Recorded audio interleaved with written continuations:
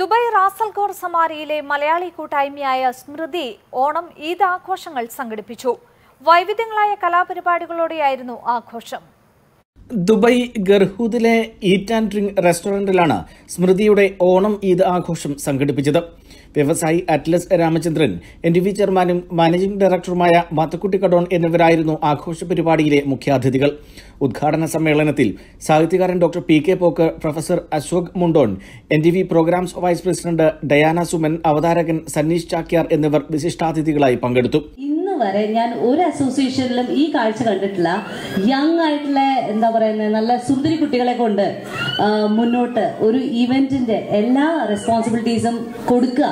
ആ ഉത്തരവാദിത്വം കൊടുക്കുമ്പോൾ തന്നെ നെക്സ്റ്റ് ജനറേഷനിലേക്ക് നമ്മുടെ റെസ്പോൺസിബിലിറ്റീസ് പാസ് ഓൺ ചെയ്യുന്നതായിട്ട് കണ്ട് big applause for all.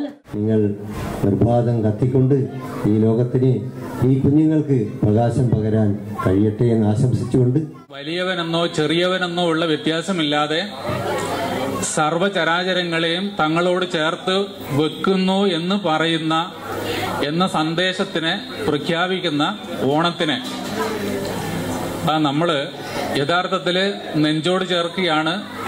Malayali ഉള്ളിടത്തോളം, മലയാളി ഉള്ളിടത്തെല്ലാം. നോർമലി ചാക്യാർ എങ്ങനെയാണ് പറയാന്ന് പറഞ്ഞു കഴിഞ്ഞാൽ ഇവിടുത്തെ കുട്ടികൾക്കോ ഇന്നത്തെ കുട്ടികൾക്കോ ഇനിയുള്ളൊരു തലമുറയിലേക്ക് പോയാൽ ഒരിക്കലും ചാക്യാർ എന്ന് പറയുന്ന ഒരു കലാരൂപം തന്നെ കേരളത്തിൽ ഇനി ഉണ്ടാവാൻ സാധ്യത. കാരണം ഇത്രയും ആൾക്കാർ നിൽക്കുന്നതിനിടയിൽ ഷർട്ട് ഇടാതെ മുണ്ടെടുത്തോണ്ട് ഇനിയൊരു ചാക്യാരൊന്നും ഇനി വരില്ല. ഇനിയുള്ള പുതിയ തലമുറയിലെ കുട്ടികളൊന്നും ചാക്യാർ ചെയ്യില്ല. കൂട്ടായ്മയിലെ അംഗങ്ങളായ കുട്ടികളാണ് ഉദ്ഘാടന ചടങ്ങിൽ അധ്യക്ഷത വഹിച്ചതും സ്വാഗതമോദിയതും നന്ദി പറഞ്ഞതുമെല്ലാം. ഡോക്ടർ PK പോക്കറിനെയും പ്രൊഫസർ അശോക് മുണ്ടോനെയും ചടങ്ങിൽ ആദരിച്ചു.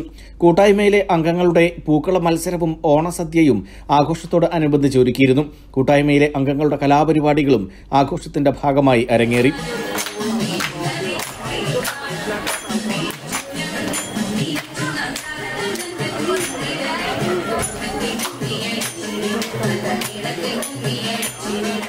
NTV Dubai. ജനങ്ങൾക്കൊപ്പം, വാർത്തയ്ക്കൊപ്പം, നന്മയോടൊപ്പം. NTV UAE to the world.